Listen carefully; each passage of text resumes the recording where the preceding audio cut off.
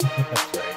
So last week we did Wheel of Fortune at Spike. This week we're going to talk about another card that's gone up in price recently, although not quite as much. But Copy Artifact. That card has gotten expensive. It's a 2-mana blue spell that copies an artifact. Yeah, copies an artifact. If you reading the title, explains the whole card in this case.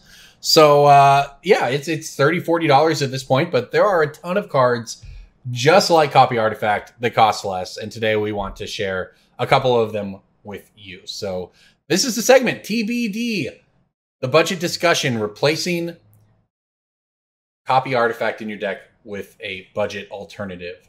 Go. Who wants to start? I think my budget alternative is arguably better than Copy Artifact in most decks. Okay. That is Phyrexian Metamorph. It is roughly $5 or $6, and so that's 25% of the price of Copy Artifact if you're looking at HP copies. Right. And I mean, most HP copies revised set, so it's an old card. But Phyrexian Metamorph can copy artifacts or creatures, and you only need to pay 1 more mana to do it, and then 2 life, but that's not a real mana cost. And you get the versatility of just copying basically anything on the board in a commander deck. You can copy somebody else's commander, you can copy somebody's Soul Ring, you can copy somebody's Thran Dynamo, copy their Blightsteel Colossus. It just does everything. It's not a rogue, but it finds a place in my rogue deck. It is just generically extremely strong. I'll go next. I've got a more recent one that is actually really cheap right now, and I don't think it'll stay that way, but Mirror Maid from Throne of Eldraine. Mm-hmm. It's a 3-mana enchantment. You can have it enter the battlefield as a copy of any artifact or enchantment on the battlefield. So like DJ said, Copy Artifact costs 2 mana. All right, that's just that is what it is. You're not going to be able to replace that. But this is Commander. You don't need that 1 mana is very, very, very, very rarely ever going to make a difference in winning or losing.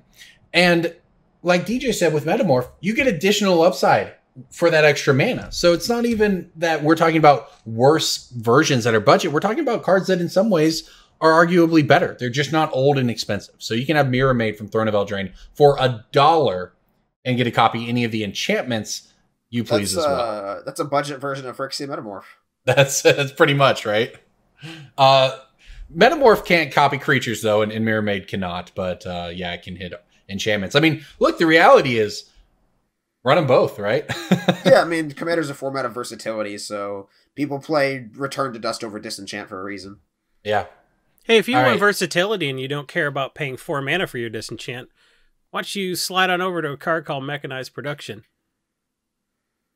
Well, not only does it make a copy of an artifact, it makes a copy of that artifact every upkeep. And then you can win the game if you have 8 of those on your turn, which is tough if you have 8 Soul Rings, because that'll take forever, but it's not tough if you have 8 treasure tokens, you know, or something like that. Like, Mechanized Production can just straight win you the game next upkeep, or it can just, like, make a bunch of copies of your Spine of Ishar or whatever.